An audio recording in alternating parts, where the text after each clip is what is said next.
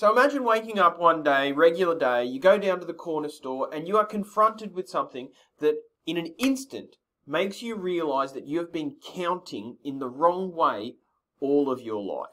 Now, that's exactly what happened to me.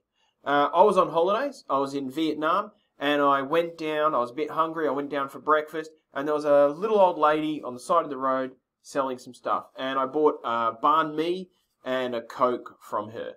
And when I bought it from her, she opened a little book and she made some little marks on her book. And when I looked over her shoulder, it was only an instant, but the moment I saw her making those marks, I realized I had been counting wrong all of my life.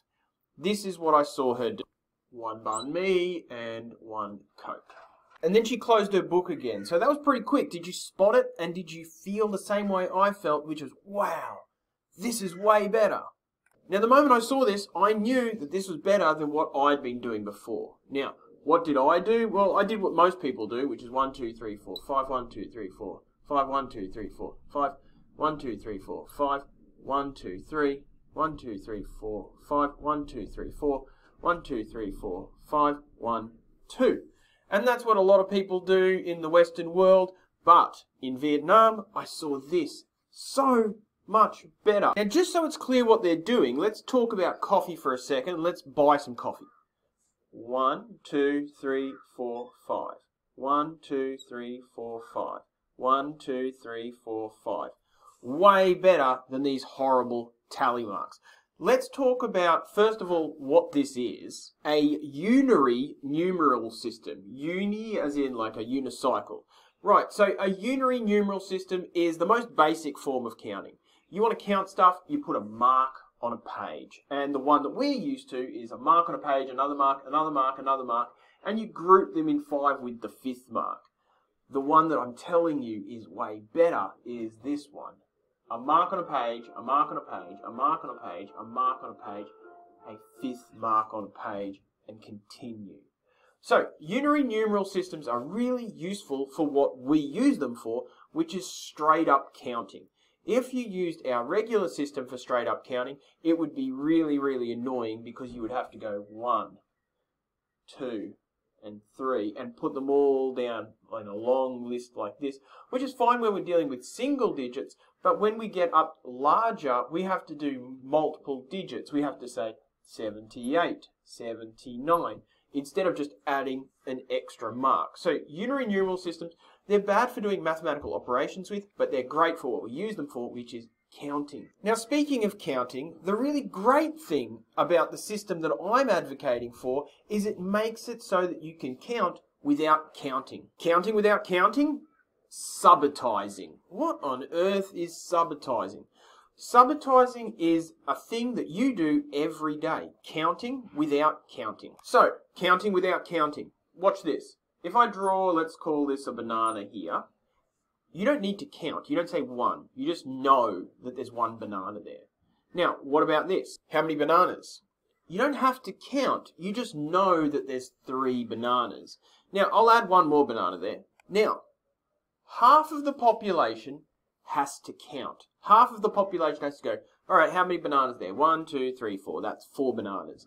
They've reached what's called their subitizing limit. Now, the average human's subitizing limit is 3 or 4 items. Once you get above 3 or 4 items, you have to stop subitizing and you have to start counting. 1, 2, 3, 4, 5, 6, 7, 8, 9, 10. What has this got to do with tally marks? Well, let's look at our tally marks again. Now, the same number represented using different tally marks. Here, we can say that's 5 and that's 5, so that's 10. And then, depending on who you are, 1, 2, 3, 4, so that's 14, okay, equals 14. Now, if your subitizing limit is 3 rather than 4, you've got to count these 4. But here, you don't, because you don't have 4 individual lines. You have 4 lines making up 1 square.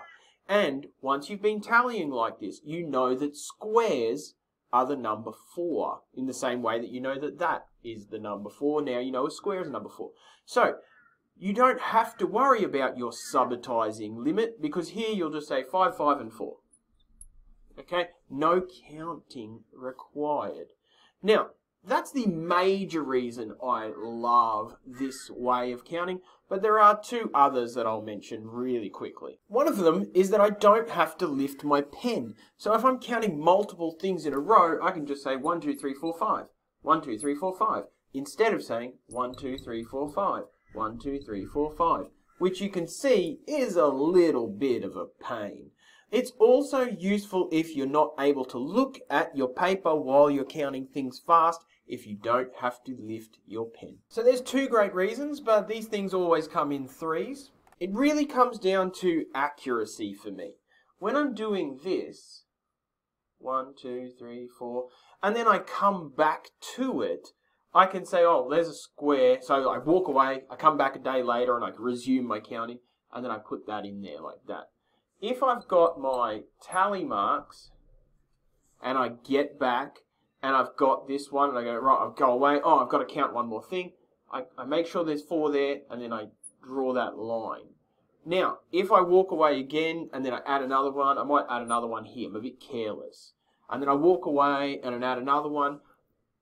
It's really hard to see whether, is that one supposed to be there, or have I just been careless? And then I'm counting the tally marks, and I'm getting all confused. But it's very clear whenever I walk away from this where I'm up to. The only way I could make a mistake is if I draw a line straight on top of another line, which I don't think is going to happen. Whereas here, if I draw a line just a little bit too close to the tally mark, then it's going to get joined in with the other tally marks. Okay, so recapping, this is way better than this because subitizing, counting without counting, no pen lifting, which means you can do it blindfolded, but also you can do it faster, and accuracy, you're not going to make a mistake. So, if you've been counting wrong, it's not too late. I changed sides when I was 30 years old. You can change sides today. Move away from the tally marks, and let's start doing some squares instead.